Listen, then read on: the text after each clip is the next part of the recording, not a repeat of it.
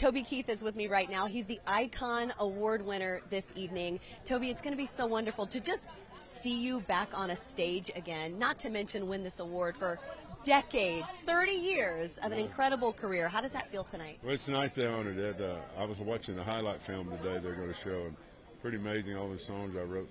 They went by really, really fast, but I feel pretty good. It's a little bit of a roller coaster. You go 0 to 60 and 60 to 0, but feel pretty good today, and it's good to be back singing. You have battled with cancer, and luckily it's a disease that you've now beaten. What do you think cancer taught you, and what are you bringing with you tonight from that journey?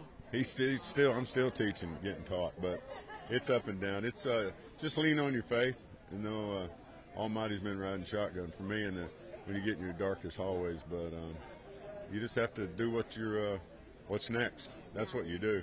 I know Blake Shelton is a major part of this tribute for you tonight. Talk to me about your friendship. When I first became a headliner status, he was one of the first acts I took. He's from Oklahoma, where I'm from, and we're a lot alike, like most people are there. And so we've got a kindred spirit, and we've remained friends through the years. I love that. I'd have picked him to do it.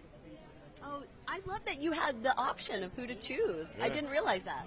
Well, no, I said I would have picked him. Oh, okay. He came in and said he won't do it, but he's who I would have picked. I love that. There are so many new artists in this industry right now, and then I also feel like the sound of country music is changing. Yeah. What would you say to new and up-and-coming artists right now? Well, they do their thing. It's not what I do, but it's really different from what I do. But everybody, we were doing it different than the people before us too. So everybody's got to make a living and do their thing, whatever. I'm going to keep doing what I do. Yeah. Tell me about what you feel like you've learned in this journey with your health. Just how hard to lean into your faith.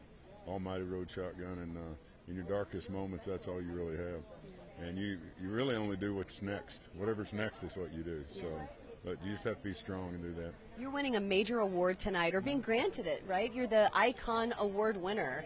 And Blake Shelton is giving that award to you. What do you know about the presentation? Have you been able to see some of it? It's very nice. He's who I would have chosen if I could get. But me and him are both from Oklahoma. We're kindred spirits. He worked his first tour was my tour, and then when I became a headliner status, that's when we took him out. So I've known him for years, and he's always been a big fan and a huge supporter. And he's a great guy.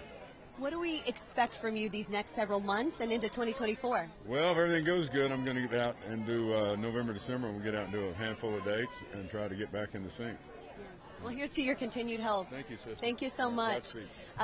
I will say, Tracy and Marius, at this point, I mean, it's just been a lot of fun on the red carpet. Or I guess here it's the blue carpet, right? It's not even the red carpet.